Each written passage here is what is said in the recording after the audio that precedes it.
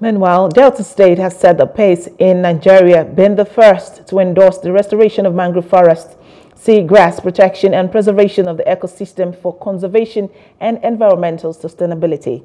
Delta State took the lead when it signed a memorandum of understanding with Serendip Capital UK for the restoration and preservation of the state's mangrove forest and its ecosystem at the Government House in Asaba, the state capital. Speaking shortly after the signing ceremony, Governor Sheriff Oborivori commended all stakeholders for their visionary approach and unyielding commitment to shaping a more sustainable environment for current and future generations. Our Asaba correspondent, Apomi Joro Friday, reports that Governor Sheriff said the Memorandum of Understanding just signed is very critical to the restoration and preservation of our mangrove forest and the entire ecosystem, prioritizing environmental sustainability and ensures local demands for job creation, infrastructure development, education, and climate resilient structures. Set a remarkable precedent by demonstrating how environmental stewardship can harmoniously coexist with human development aspirations. I'm deeply committed to environmental conservation and sustainable development, and therefore agree to endorse the groundbreaking mangrove and seagrass conservation project.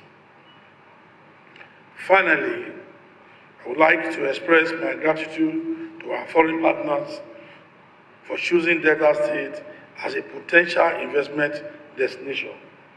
We are committed to building a mutually beneficial partnership that will boost economic growth and enhance the prosperity of our people. On his part, the Managing Director of Serendip Capital UK, Rafat Rizvi, thanked the state government for the partnership, assuring that the project would restore the ecosystem previously damaged by crude oil degradation. It is a long-term, 30-40-year solution to having a sustainable environment, one in which there will be a significant amount of job creation, educational opportunities, with a particular emphasis on youth development. This is something that both His Excellency, the Governor, has expressed a strong desire to see, as well as other members of the Cabinet that have been working closely with us. So first and foremost, as I said, it will be a better environment, but most importantly, education, jobs, and prosperity for the longer term. Regard, but now that we have taken steps to legislate and domesticate this international treaty on endangered species, we are now amongst the Committee of Nations. This has huge benefit for Nigeria for funding or support from the international community, has huge benefits amongst the Committee of Nations and the respect that Nigeria will now gain as a country who takes seriously environmental management.